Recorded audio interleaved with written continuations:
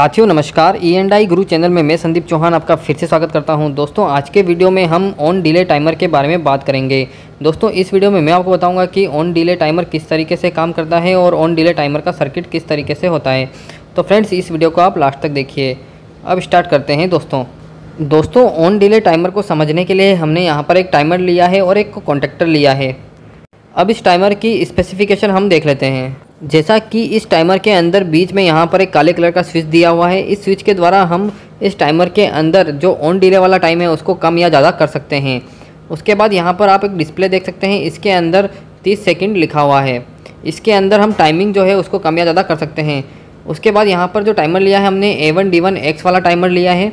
इसकी जो power source supply है वह A1 और A2 पे हमें देनी होती है। उसके साथ साथ हम 24 वोल्ट और 240 वोल्ट ऐसी सप्लाई इसके अंदर दे सकते हैं और ये टाइमर DC वोल्टेज पर भी काम करता है। यहाँ पर कुछ टाइम रेंज दिया हुआ है। इस टाइम रेंज के द्वारा हम इस टाइमर के अंदर टाइम को बढ़ा सकते हैं। जैसा कि यहाँ पर 3 सेकंड, 30 सेकंड, 3 मिनट और 30 मिनट तक का ऑप्शन दिया हुआ है।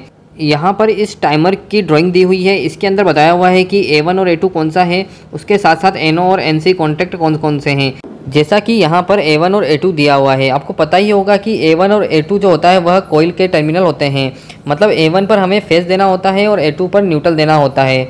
या फिर A1 पर हम प्लस सप्लाई दे सकते हैं, यानी यदि DC है तो हमें पॉजिटिव टर्मिनल यहाँ जोड़ना होगा और A2 पर नेगेटिव टर्मिनल जोड़ना होगा। और यहाँ पर जो 15 और 16 वाले जो टर्मिनल दिए हुए हैं यह NC कॉन्टैक्ट है। उसके साथ साथ 15 और 18 वाले जो टर्मिनल है वह NO कॉन्टैक्ट हैं। और इसी तरीके से 25 और 26 वाले जो कॉन्टैक्ट हैं वह NC कॉन्टैक्ट हैं और 25 और 28 वाले जो कॉन्टैक्ट हैं वह NO कॉन्टैक्ट हैं। अब हम ड्राइंग के माध्यम से समझ लेते हैं कि इसके अंदर NO और NC कॉन्टैक्ट कौन कौन से हैं और किस तरीके से काम करते हैं। यह कोइल का सिंबल है।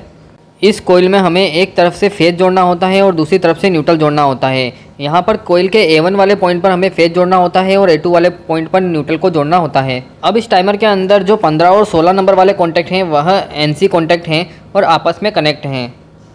यानी नॉर्मल कंडीशन के अंदर 15 और 16 नंबर वाले जो कॉन्टैक्ट हैं वह NC कॉन्टैक्ट कहलाएंगे। अब इसके टर्मिनल के अंदर जो 18 नंबर वाला कॉन्टैक्ट है वह NO कॉन्टैक्ट है। यानी जब हमारा टाइमर ऑन हो जाएगा तब यहाँ पर 15 से 18 वाला जो कॉन्टैक्ट है, जो NO कॉन्टैक्ट है वह NC कॉन्टैक्ट बन जाएगा।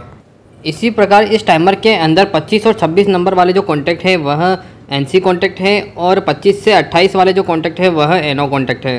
अब हम थोड़ा और डीपली समझ लेते हैं कि NO और NC कॉन्टैक्ट किस तरीके से काम करते हैं। मान लीजिए कि हमने हमारे टाइमर के अंदर 30 सेकेंड का टाइम डाला है और अब हम हमारे टाइमर को सप्लाई से कनेक्ट करते हैं, तो उस कंडीशन में 15 से 16 नंबर वाले जो कॉन्टैक्ट हैं वह 30 सेकंड तक NC कॉन्टैक्ट रहेंगे। और जैसे ही 30 सेकंड निकलेगा उसके बाद 15 और 18 वाले जो कॉन्टैक्ट हैं वह NC कॉन्टैक्ट हो जाएंगे और 15 से 16 वाले जो कॉन्टैक्ट हैं वह NO कॉन्टैक्ट हो जाएंगे। इसी प्रकार टाइमर के अंदर जो 25 और 26 नंबर वाले कॉन्टैक्ट हैं वह नॉर्मल कंडीशन में यानी 30 सेकेंड तक NC कॉन्टैक्ट रहेंगे। और जैसे ही 30 सेकंड निकलेगा उसके बाद 25 और 26 वाले NO कॉन्टैक्ट हो जाएंगे और 25 और 28 वाले जो कॉन्टैक्ट हैं वह NC कॉन्टैक्ट हो जाएंगे। चलिए अब हम प्रैक्टिकल कर लेते हैं और प्रैक्टिकल करके भी समझ लेते हैं कि यह कॉन्टैक्ट किस तरीके से काम करते हैं और NO NC किस तरीके से बनता है। प्रैक्टिकल करने से पहले हमें इस टाइमर के अंदर टाइम को सेट करना होगा। टाइम को सेट करने के लिए यहाँ पर हमें 4 ऑप्शन दिए हुए हैं। मतलब यहाँ पर हम 3 सेकंड, 30 सेकंड, 3 मिनट और 30 मिनट तक के टाइम को सेट कर सकते हैं। टाइम को सेट करने के लिए इस टाइमर के अंदर यहाँ पर हमें ऑप्शन दिया हुआ है। यदि हम इन दोनों पॉइंट को ऊपर की साइड कर देंगे तो यहाँ पर 3 सेकंड का टाइमर सेट हो जाएगा। अभी हमने फर्स्ट वाले ऑप्शन के अकॉर्डिंग इस टाइमर को सेट कर लिया है।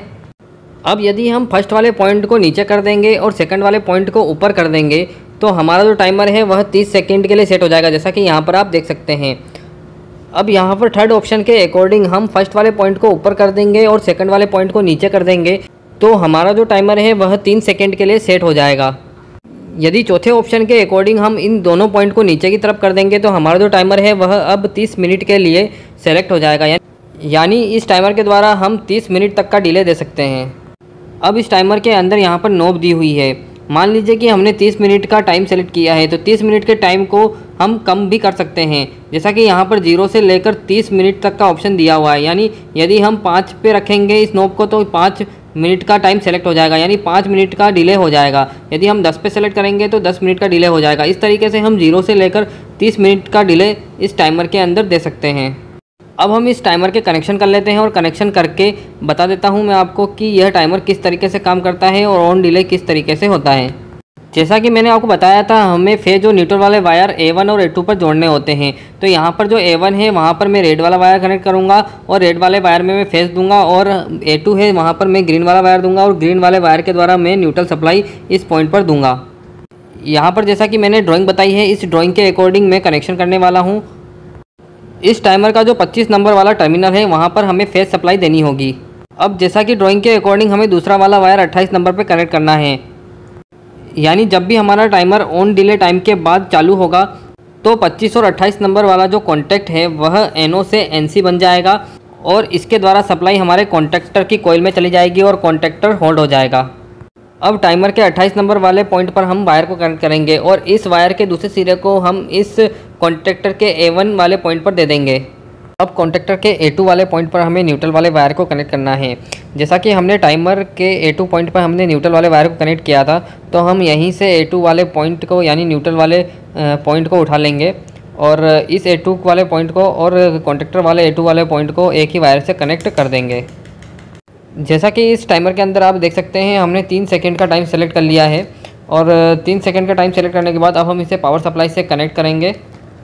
पावर सप्लाई ऑन करने के 3 सेकंड के बाद हमारा कॉन्टैक्टर होल्ड हो जाना चाहिए।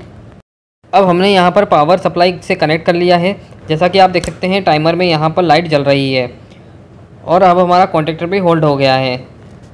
इसीलिए इस टाइमर को ऑन डिले टाइमर कहा जाता है, यानी जो टाइमर स्टार्ट होने में डिले दे उसे ऑन डिले टाइमर कहा जाता है। जैसा कि यहाँ पर हमने 3 सेकंड का टाइम डाला था, तो 3 सेकंड बाद हमारा कॉन्टैक्टर होल्ड हुआ, यानी 3 सेकंड बाद हमारा कॉन्टैक्टर चला, तो इस कारण इसे ऑन डिले टाइमर कहा गया है।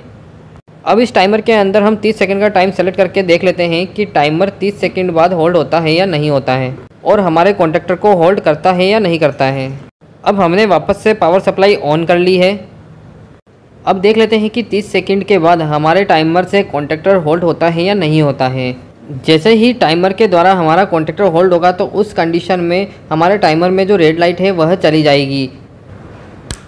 जैसा कि यहाँ देख सकते हैं हमारे टाइमर से रेड लाइट चली गई है और हमारा कॉन्टैक्टर भी होल्ड हो गया है, यानी हमारे कॉन्टैक्टर के अंदर जो NO कॉन्टैक्ट था वह NC कॉन्टैक्ट में बदल गया और NC कॉन्टैक्ट से वह सप्लाई हमारे कॉन्टैक्टर पे चली गई और कॉन्टैक्टर होल्ड हो गया है।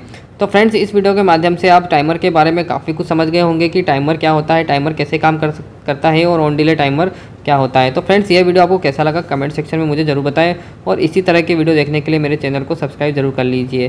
थैंक यू दोस्तों, thank you so much for watching my video. Thank you.